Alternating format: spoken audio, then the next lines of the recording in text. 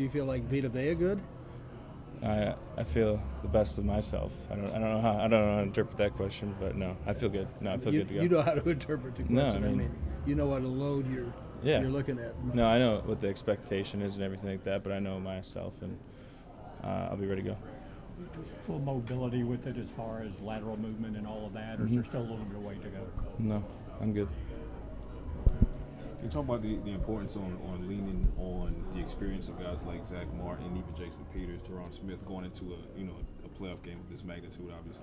Yeah, I mean, this is my second year in the playoffs, so I mean, I'm just learning from last year of what could have came up or situations and stuff like that. But no, I thought Coach McCarthy always gives us a great game plan going into it for adversity advancement situations.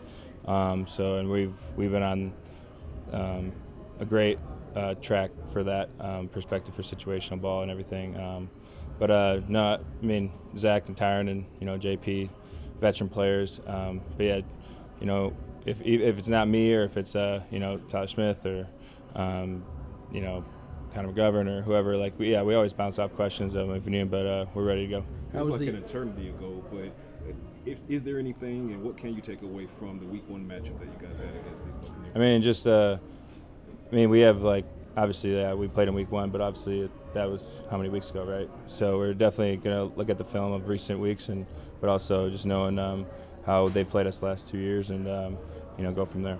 How does the experience of preparing for it feel different the second time?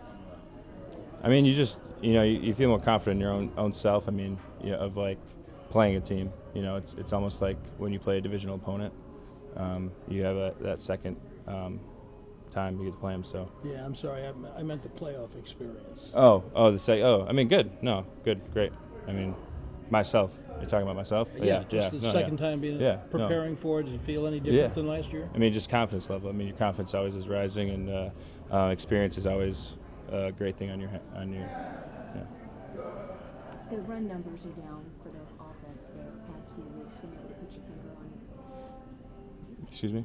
The run numbers, the Cowboys offense, the totals are down, and averages per carry for both Tony and Zeke are down. Have you been able to put your finger on some of the struggles and what needs to be done to get those back up? We just got to play better. I mean, simple as that. Play better all 11 on the same page, and we just got to execute, and we got to dominate the line of scrimmage. That's it.